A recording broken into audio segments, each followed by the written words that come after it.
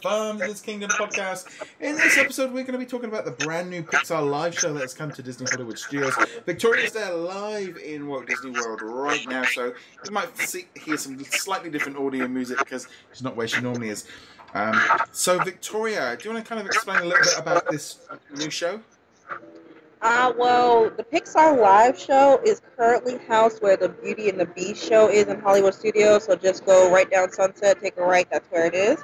It's basically composed of a 80 or 90 piece orchestra playing scores from various Pixar musicals, and also it features Disney characters. So you'll see like Toy Story characters and characters from Up and they're all Pixar characters.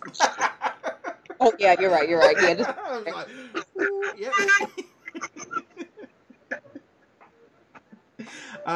But yeah, it's definitely. I mean, 80 orchestra. That's not too small. I mean, I haven't really heard too much about it. I've seen photos and video, but based on the video that I've seen, it looks really good. Like the characters come out and interact with the crowd. I've seen a few with the Green Army Men interacting with children and doing a little bit of the show that they do outside of Toy Story Land. Yeah. I mean, not Toy Story Land. Pixar Plays. Pixar Plays. So it's really interactive. I like it, and it gives you the audience a chance to appreciate the scores from these beautiful movies. Yeah. It's definitely, to me, it's that kind of cool thing as well of offering something completely different, especially with so little going on at Hollywood Studios right now.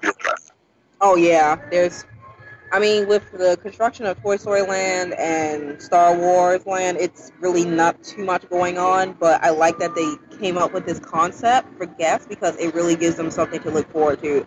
I also know that they added a surprise projection show too, so that's a good addition as well. So you have Fantasmic, the Pixar Live, which shows twice a night, and 2 projection shows. So they're making up for the content in Hollywood Studios. I mean, personally, I look at this show and I'm thinking, this just should be just something. I'm hoping it's really popular for the summer and they turn it into a full-time attraction.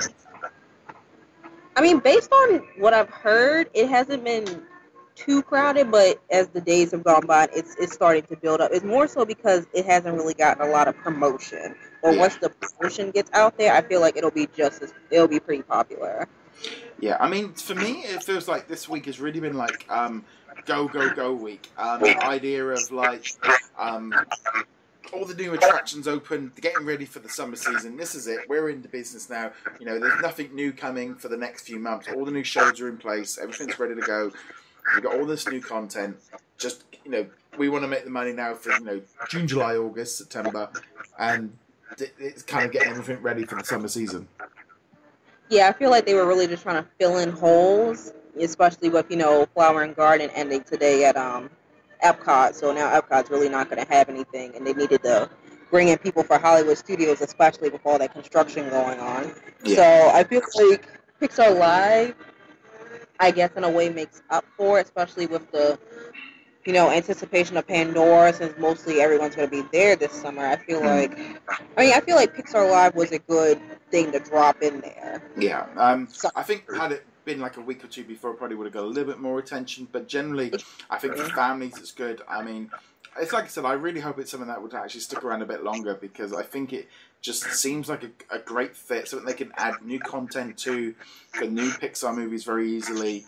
But again, hiring 80 orchestra is not cheap. I mean, I feel like, yeah, like you said, it would be a great way to integrate new, especially Coco. With Coco coming out, they can, give a sneak peek of the scores for that film, and it'll give people a chance to see that. But I feel like if they had,